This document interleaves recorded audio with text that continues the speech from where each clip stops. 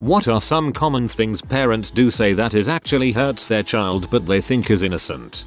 When you open up to your mom on some private issue and she says it's only between us but then she starts snitching to other people. Yep, my mom has done this to me multiple times and that's pretty much why I tell her nothing. The silent treatment. It made my brother and me feel terrible when mom wouldn't talk to us or explain what was wrong when we asked. The silent treatment is demeaning, especially when you don't honestly know why you're being punished. My mom does this too, but my brother wouldn't give in to her petty butt attitude and would just ignore her. I too began to do that. She wanted everyone to be mad if she was mad and needed to be catered to. But if she wasn't going to behave like an adult then that's on her. Constant one-upping. My siblings and I are all older, 17, 21. And we can't say a word about having a long day or being in pain or anything because my mom will come out of the woodworks explaining how her day was much longer and harder and she's in more pain, etc. Just because you may have it worse doesn't mean someone else's struggle isn't real to them. Invalidating your child's feelings, usually by saying something along the lines of it wasn't that bad, or when I was your age, so you have it easy, etc. Well, somebody's grumpy always infuriated me. Pointing out their flaws. In a mean and condescending way, I pointed this out to my parents numerous times and they told me you always take everything so seriously. We're just trying to help you. Something my mom likes to say a lot is, well, it's so easy, even you could do it. Well, thanks mom. That's a way of calling me stupid. Or even worse, your little sister could do it as well. Commenting on their appearance constantly, in either a positive or negative way. If all the compliments you give your child, or let other people give your child, are about their appearance, they will begin to equate the way they look with their value as a person. On the other hand, if you constantly nag at them about their appearance or their weight or the way they dress, they'll develop lifelong insecurities about, and related to, their appearance. Dismissing any complaints, concerns we have. If I try to tell my mum that something she said did hurt me, all I get is I've had a really long day. I just need you to shut up for a bit. You never appreciate what I try to do for you. Doesn't really demonstrate the best method of responding to criticism. Kinda relatable. This kind of reaction stops me from talking with them. Now they don't stop pestering about why don't you talk to me. You want to be a when you grow up, there isn't any money in that, you can't make a living doing that, be a doctor, engineer, then you can afford to do that as a hobby. I've been obsessed with collecting insects since I was 4 and I learned what an entomologist was when I was 5. Years of hearing that my passion would lead nowhere caused me to enter the wrong university but meet some amazing lifelong friends with the wrong major only to transfer out and eventually get a bachelor's in entomology after 7 years. I'm 30 now and I have an amazing job at my local government dealing with animal insect disease vectors, and we have an insectary where I am allowed to keep a bunch of my fun insect cultures. Those times were rocky and I know that I could never do the same for my future children. My parents were entomologists and both ultimately left the field. I grew up being told to do something useful, like genetics. Joke's on them. I studied genetics to do invertebrate work. Invalidating the child's hardships just because the parents had it harder when they were at that age. You went internet on it. My dad used to talk about how some kid hit him with a 2x4 for using the vacuum too much in shop class, and that the kid hitting me on the bus was no big deal. I ended up smashing that kid and getting suspended for a week and kicked off the bus for a week. My dad grounded me for a month, lol. Educator here. When kids succeed or do well, many parents compliment them by calling them smart. As it turns out, studies have shown that calling kids smart motivates them to attempt easy tasks and avoid hard ones. The child is trying to fish for that compliment and wants to appear smart, thus only attempts things it knows it will succeed at. It's much better to compliment a child on working hard, whether he succeeds or fails, rather than tell him he's smart when he succeeds. Frick, till. Having jokes at their expense. For example, making them look stupid about something they are too young to understand. Making fun of them for liking someone, having a crush, having a girlfriend or boyfriend. My mother and brother made fun of me because I didn't know simple facts about World War II when we were playing trivia. I was 8. My mother used to say you shouldn't be too picky. It's not like you're that pretty when I was young. Till this very day I could still remember the place where she said it and the weather of that day. Never felt beautiful growing up no matter how much compliments I get. I got confused when great people showed interest in me and always feels like they're out of my league and it can't be real. Tell your daughters they're beautiful. You don't know how much that means to them. But don't do it too much. You don't want your children to equate beauty with worth. Saying that they can't be stressed, depressed, upset because they're just a kid. I.e., how can you be stressed? I spend all day on my feet and cook. That's stressed. It's not a competition. Don't be silly after a kid has expressed a fear or concern. You don't make them brave. You just make them feel ashamed. As a teenager, when I express suicidal thoughts, they'd chuckle nervously and say don't talk silly without even asking why I was thinking such things. 30 years later, I've got revenge since I'm never having kids and the cycle will end with me. When they see their son talking to a girl and immediately say AWW, you got a girlfriend, it fricks up their perception of females. It makes them feel extremely awkward around girls and unable to talk to them properly. It makes them consciously think about how they can draw the line between friends and romantic partners. Since it's a concept they have zero experience in, the awkwardness and cringe just bubble to the surface. They aren't allowed to organically identify where the line is drawn. Letting their anger hold the reins when their kids do something wrong. It can lead to yelling, violence, and punishments that are way too harsh. It leads to anxiety disorders later in life. My stepfather was like this. Made me afraid to raise any issue or draw attention to myself. Still don't tell them stuff if I do something dumb that I could maybe use some help with. Force them to clear the plate every time. I've seen that crap ruin lives. Now my siblings have zero ability to know when they're full and eats massive portions. I've met adults that have horrible and unhealthy relationships with food because their parents forced them to clear their plate growing up. It's the one thing I know I won't do to my kids when I have them. My parents did this when we were young, like under 10 years old. Now my brother, 19, eats his food like an animal and will eat massive amounts of food all at once. When they destroy you for doing something they don't approve of, so you lie instead so you don't have to go through that. And they don't understand that you're only lying because you are scared to tell the truth. But either way you're getting in trouble because they don't understand that things happen. So you take the risk and lie because you have a better chance of getting away with it rather than telling the truth. Lose-lose situation, though. Making it obvious through gestures that one is either the favorite or the excluded. For extra burn, refuse to acknowledge you're doing it. My sister graduated. They paid for her first semester of college and straight out bought a house for her to live in at $200 rent instead of the local average of $500. I graduated and I got a crock pot. No help with school or living arrangements. Just a crock pot as a grad gift. No grad party. Older sister had a graduation party with like half the school. Younger sister graduated. Parents offered to pay for all her schooling. They bought her a house to live in free. She doesn't because she's above that and the house isn't good enough so she still lives at home. That crap has been going on since we were little. That's just the most recent example. And you'd better believe that crap still fricks with my head. People don't need the same level of help.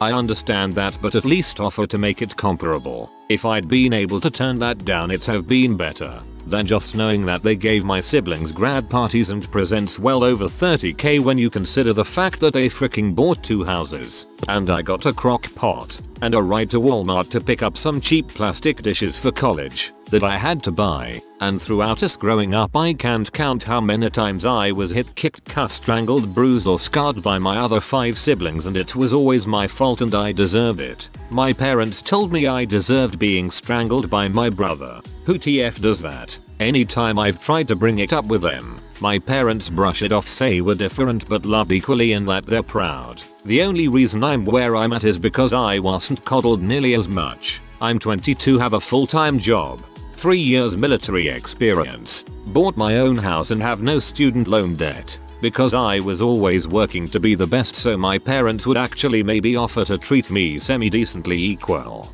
But it just never freaking happened. But on the flip side I have no ability to maintain healthy relationships, talk more to my dog than people outside of work, and probably have an alphabet soup of mental illness issues that have gone undiagnosed because they're shoved to the back burner in hopes of maybe being considered equal in importance to my brothers and sisters. Sorry for the rant. TLDR. Treat your kids remotely equal. Don't have a favorite or a forgotten, but if you do, at least have the freaking balls to acknowledge it.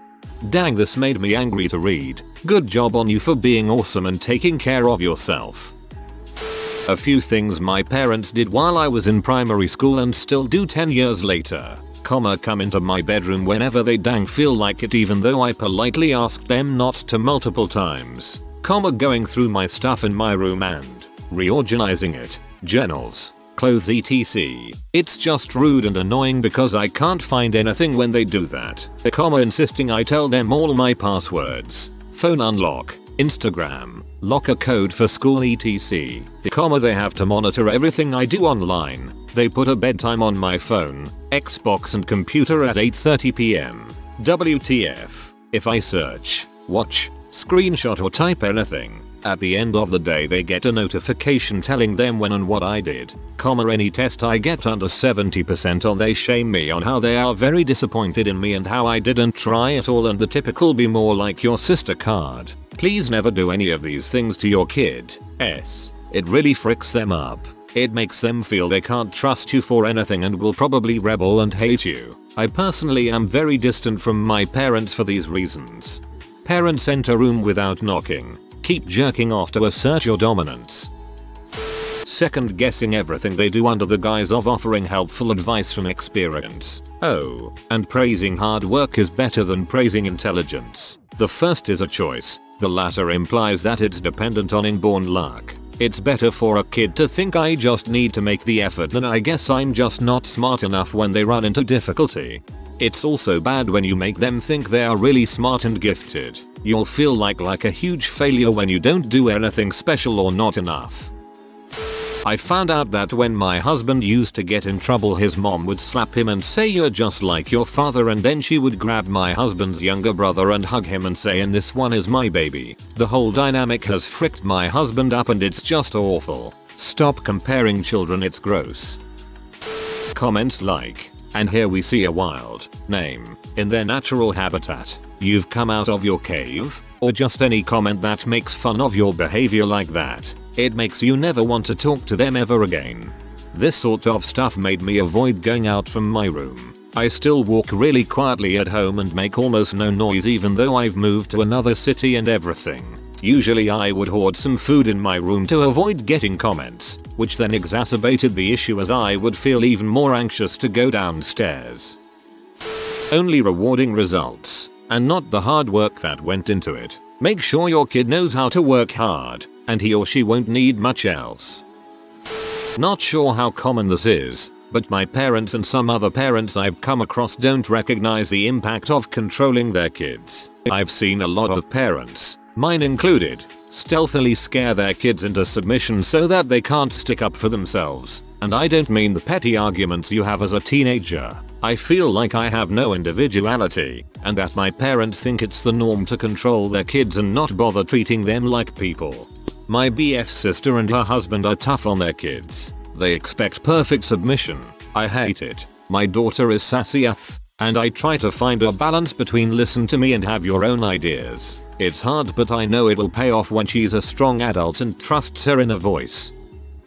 When I was younger I had really bad anxiety, but my mom thought I was faking it. I'm talking under 10 years old. My older sister was super athletic and played every sport in school. My mom always forced me to play volleyball, soccer, t-ball etc. when I actually hated it. She always told me to suck it up and it'll be over in like an hour. This went on for years, and to this day I get so mad thinking about it. I have a niece that's showing a lot of the same signs of anxiety, and my mom is throwing her in sports too. I just feel bad because I hope it doesn't affect her later on like me. Ball sports are the absolute worst for anxiety, especially when your teammates are extremely aggressive and competitive and hit you repeatedly with that ball. Being forced to participate only makes you hate the sports. Went through the same heck myself, and I still have massive anxiety when I even think about them. You are thirsty, you are hungry, you need to pee. To a child who had been toilet trained years ago. Don't touch, you will break something. About doing a chore activity the child actually is mature enough to do. Or at least my parents and grandparents said such things, and it made me lag behind in most life skills, and feel incompetent and insecure well into adulthood, until I have spent a few years living on another continent from them. Maybe it still sometimes does. My siblings and I are very high achieving and naturally intelligent. More importantly, we have passion for learning and work incredibly hard to do well academically. One of the worst ways my parents have weaponized this is with the simple phrase "you're supposed to be so smart. Why can't you do X?" X was usually something we had never attempted before or weren't taught how to do properly. Clean dishes, assemble toy, work foreign electronics. Made all of us fear mistakes or missteps, and to this day we get very defensive around each other for fear of showing our family we aren't really that smart. Not letting kids wear what they want. Pulling the "I'm the parent" card. Not treating kids equally. Giving in to what a child wants just to shut them up even if they are doing something wrong. Not teaching them basic life skills and generally not being bothered. Getting mad over minor things. Making them feel bad for being truthful. Ridiculing what they do or say and not fostering open communication. I brought this up to my mom and her sister, and my mom took my phone and threatened to smash it, and when I asked her why, she said it's because I asked her sister if she was emotionally abusing me. I think I have my answer. IDK if this is common or not, but something my parents like to say was, "This isn't your house, it's ours. Mom and Dad's, you just live here." Like I know they loved me, but it always made me feel so alienated. My mum would say, "If you don't like it here then move to your dad's place." Like B, you know he can barely function and has massive anxiety. Looking back, I wish I had just kinda left for a while to show her what a nasty thing it is to say to someone. Helicopter parenting a kid training learning. I saw a parent telling their kid at figure skating practice to do something completely wrong while the instructor was listening. It confuses authority and makes it unclear what they should be doing. In my favorite soccer club's academy they had to ban the parents from trainings because of that. They say stuff about my new friend who said one swear word by accident even though he's a really good person, but my parents banned him from my house due to that. I'm 17. Food bribes like dessert if you eat X veggies or finish your plate. Nutritionists say this causes unhealthy relationships with food and parents. It's better to eat the veggie and encourage the kid to try it, but stop there. This probably isn't universal, but I told my parents I don't like being touched, so they started touching me more to get me used to it so I can function in society. Forcing children to give a hug or kiss to a loved one. We need to teach consent really early on. If your child feels uncomfortable to give a kiss to a relative, they shouldn't have to. My mom used to shame me for anything sexual. She'd purposefully go through my history and make disgusted comments, ask what's wrong with me, tell me she'd put me in a group since I'm so addicted. She'd even break into my room when she knew I was masturbating and call me disgusting, or just to show that she can come in at any time whenever she wanted. The room doors in the house had that slit thing on the other side of a locked door, so all you'd need was a penny or, in her case, acrylic nails to unlock it. If you can't hide, don't masturbate in front of her as an attack. Stop being stupid. It's something I used to say a lot, by accident. When my daughter was doing something silly or perhaps not how I liked it, I would just say give over being stupid or stop acting stupid. I didn't realize it was bad until she just started crying one day saying, "I'm not stupid. Don't call me that." I wasn't calling her stupid. I was calling the action she was doing stupid, but to her it meant the same thing and I just didn't realize that. It broke my heart that she thought I thought she was stupid or that she would ever think of herself as stupid. I still slip up every now and then, but I try to correct it. My brother has better grades than you and he doesn't even try. Get help from him. My brother is 3 years younger than me and does not take any advanced classes. Meanwhile I'm all honors and AP. He doesn't have to try. He's smart.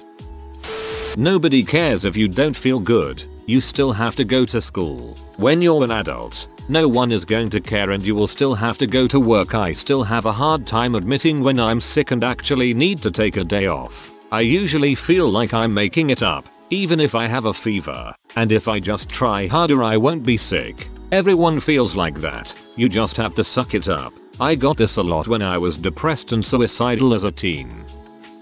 IDK, what Jedi mind trick my mom uses. But apparently playing with my friends online for an hour and a half is gluttonous.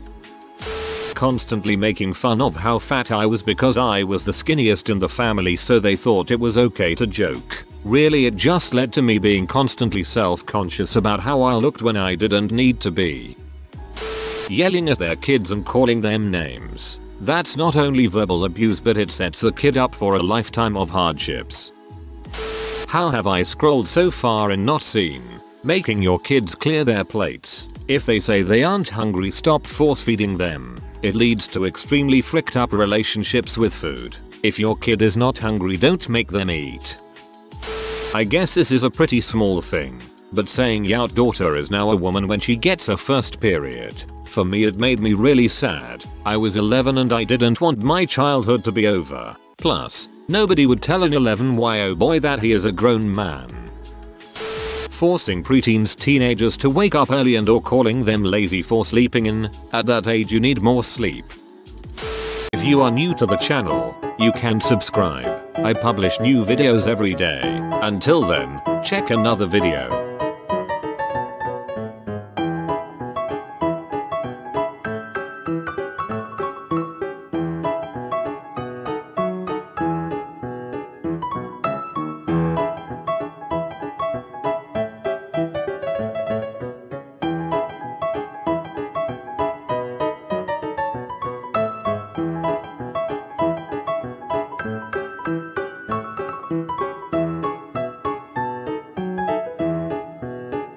Bye for now.